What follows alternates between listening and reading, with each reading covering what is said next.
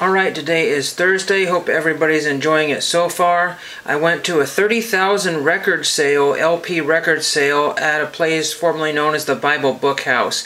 Kind of has like a barn look to it. But it was advertised through the interwebs, and a friend of mine called me about it, and I had to search high and low to see if I could find it. It opened at 9 o'clock. And there were a number of people already there half an hour before. A couple of my friends showed up a little bit later. One was a little later than the other. And they had specific things they were looking for. Some people weren't looking for anything. Other people were panic mode and loading up at $3 a record. And then, of course, they were going through them. And it was easy enough to just probably end up at $100 right away before you knew it. And the double LPs and the box sets were $5. No one was buying the box sets. Not a single person, I think, was even buying a box set.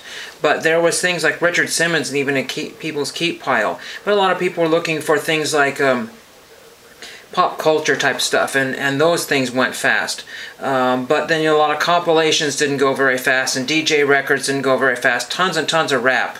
And I'll show you very quickly what I got here. I got Ludacris, Disturbing the Peace, because he's a known quantity. I don't know if this has any value. I'm trying to look it up on eBay, but the internet's kind of stuck right now. And it was a 2 LP or 2 record set, so I decided to grab that for $5. They had about 5 copies. Each copy was about the same condition, so not much you can do about that. And all very clean, very practically mint looking, so it was either played once or played never. I got one record here of Jaroslav, Checking In. Don't know who Jaroslav is. Saxophonist, it looks like. Columbia Records, Demonstration Not for Sale. It's the kind of record you'd find at a Goodwill store, and nobody would pick it up because they don't want to take a chance on who the heck is Jaroslav on Columbia.